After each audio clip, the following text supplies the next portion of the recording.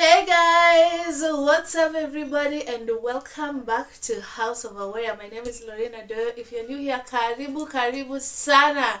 Welcome back. If you're an old member, thank you so much. If you're new here, karibu sana.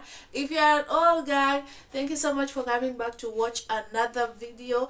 Please, let's keep telling a friend to tell a friend to tell another friend to check us out, and let's fill this house up. Okay, so today I'm in my bedroom, as you can see, because schools have closed and my kids are here and they're noisy as hell. Yeah, so I am here to talk about my journey with Bell's palsy. As you can see from the title, I beat Bell's palsy, you guys. I am, let's say, the people that know me tell me I am 90% back, and according to the research I have done, most people recover until around 90% thereabout. Your face is never completely the same. It is you get used to it and you just feel like it is the same, but you yourself, there are some aspects of your face that just never go back to being what they were. Okay, so I have battled Bell's palsy for damn near 6 months now. My goodness. Most people heal within the first month, but mine went from 1 month to 2 months to 3 months to, my goodness, I am like almost at 7 months now, and now is when I can say I feel good, I feel normal, I feel like I'm back to to somehow to what I used to look like. So I'll take it, I'll take it, and I thank God for it. I thank God for this journey. I thank you guys for not making me feel awkward whenever I came back to post a video. You develop a lot of insecurities when you have Bell's palsy.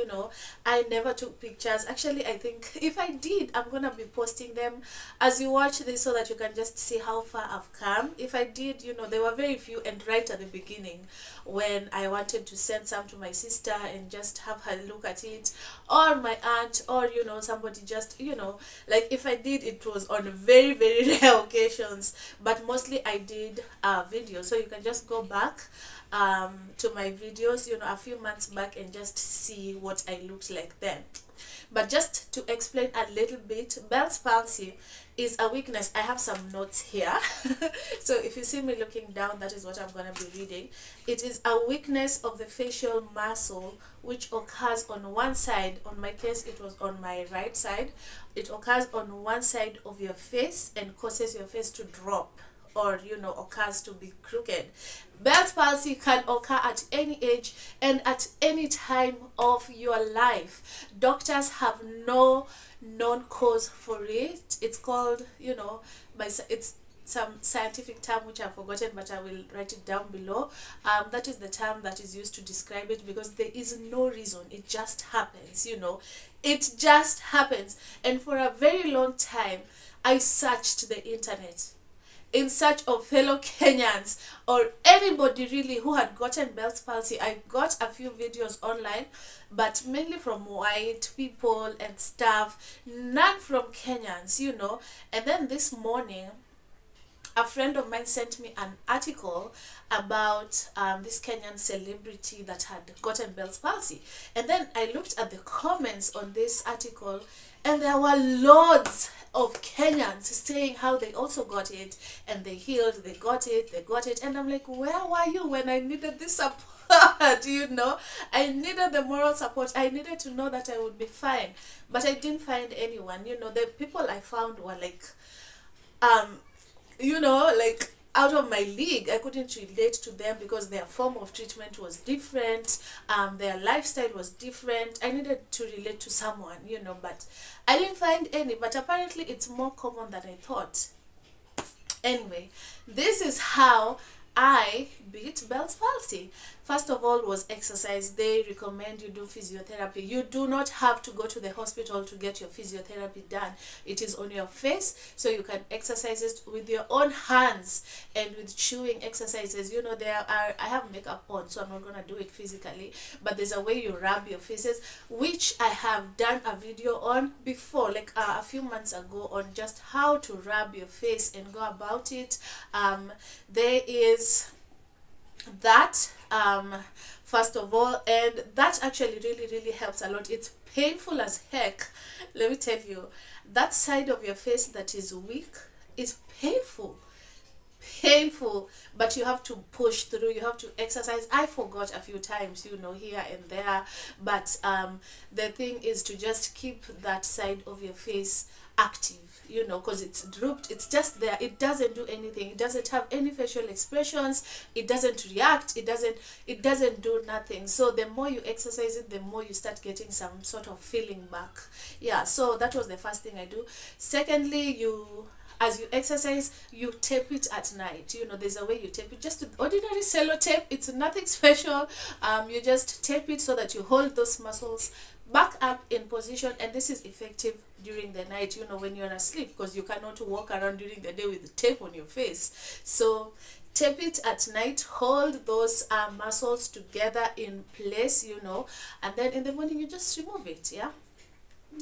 Another thing you have to do is be on medication. My goodness, this one you have to, like, there's no it's a sickness like any other sickness, you know, and unless by some miracle, you know, you never take any medication, I don't know, but I feel like you just have to be on medication. First of all, there were eye drops for that side of the face. That eye does not shut. Like, let me just prepare you.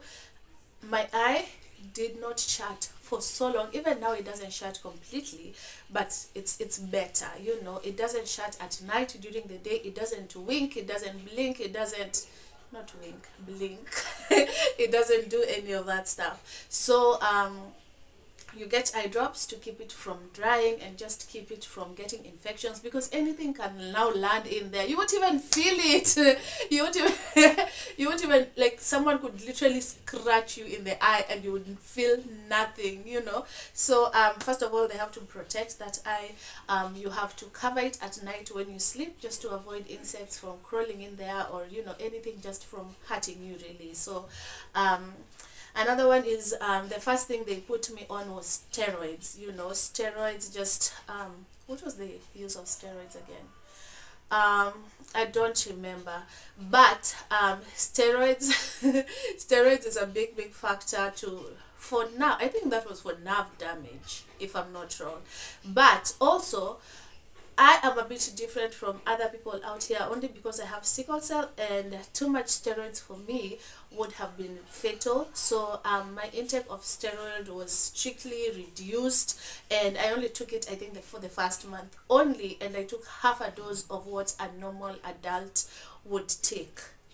So yeah, steroids, and then you have to be on painkillers, of course, and some nerve medication.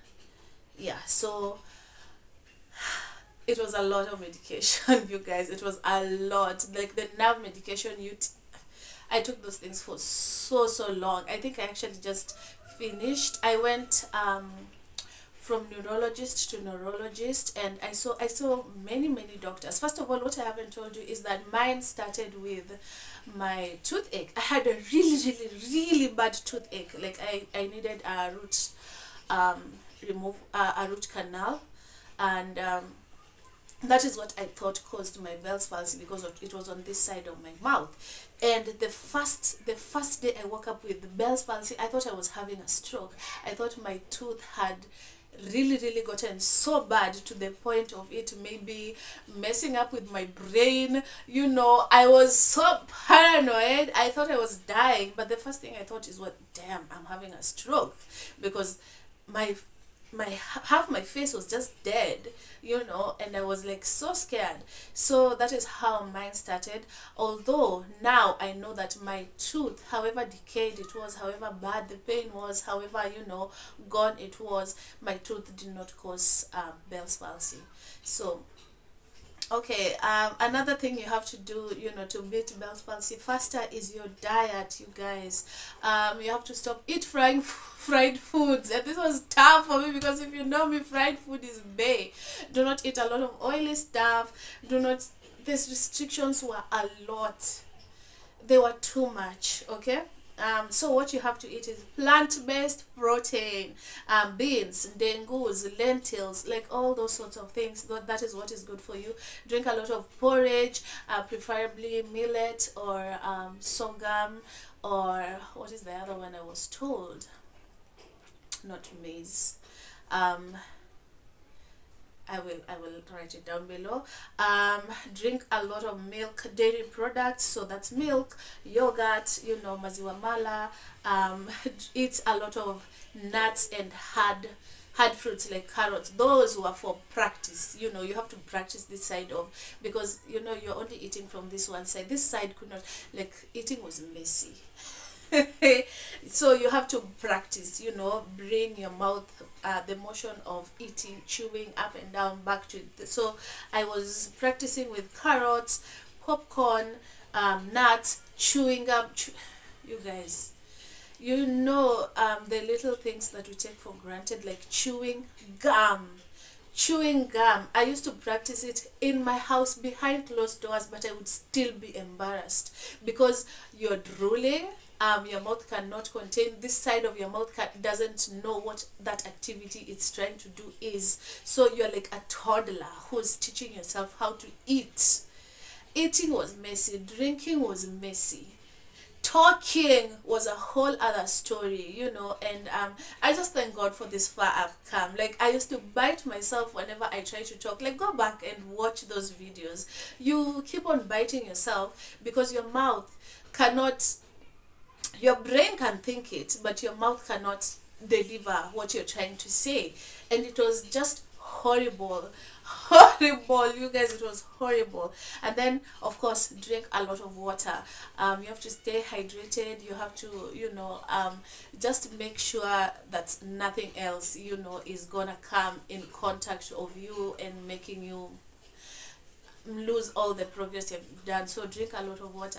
Another thing that helped me get through Bell's palsy was motivation, you guys, and encouragement from my family. You guys, moral support is very, very important when you're dealing with something that will just pull your self-esteem, you know, from 100 to 0. I used to be like a very, very beautiful woman, very confident. I had just started my YouTube channel, you know. I was just newly single. I thought that the dating sites are gonna know my by name. My goodness, my friends, where? For who? Yeah, as in, you have no self-esteem at all. It was dragged back to ground zero. Yeah, so encouragement from family, support from you guys, my audience. A couple of you kept leaving few messages on my videos telling me I don't look so bad, I look, you know, I look better, you know, I'm improving, and that just gave me the encouragement and the confidence I needed to just keep going, you guys. So thank you. Lastly, you guys, things not to do. Do not reduce your activity levels. You know, this is one thing I did that I wish I had just not done. I stopped filming, of course, for some time. I stopped working. I remember I was working in January at some resort once I had left the village, and I stopped going because I felt like, damn, I deal in customer service. How am I gonna go and bring food to someone and I'm looking like this? I can't even smile. I was very, very insecure about smiling because my smile went on one side even now, but it's not as bad. So I was very, very insecure. So I left work. I stopped filming. I was just cooped up in my house with my children. I did nothing much. Like, I did the bare minimum. I showered and ate, you know, that's it, and watched TV and felt sorry for myself, and that dragged my healing process. You know, like I said, 90% of people with Bell's palsy heal within the first month. It's been over 6 months for me, you know, because the first, second, third month I concentrated on feeling sorry for myself and just thinking my life is over, and there's nothing wrong with that, but I just wouldn't want anyone else to do that to themselves. Also, if you're a person that believes in God, like, pray.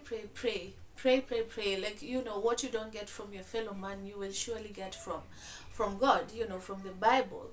And I'm a very spiritual person. I believe in God with my whole heart, you know, and I trust in God, you know, and I trust that, you know, when the time is right, you know, everything happens, you know. So I feel like this was my time to heal. Like maybe I needed to go through this for however long I did, and I feel like I learned, I grew, you know, I became a better person because of this, and I came out on the other side, which is the most important thing. So I might not be 100% to people looking at me, but to myself, I am beyond 100%. Let me tell you, like I feel great. I feel like I look amazing. You guys, excuse my hair.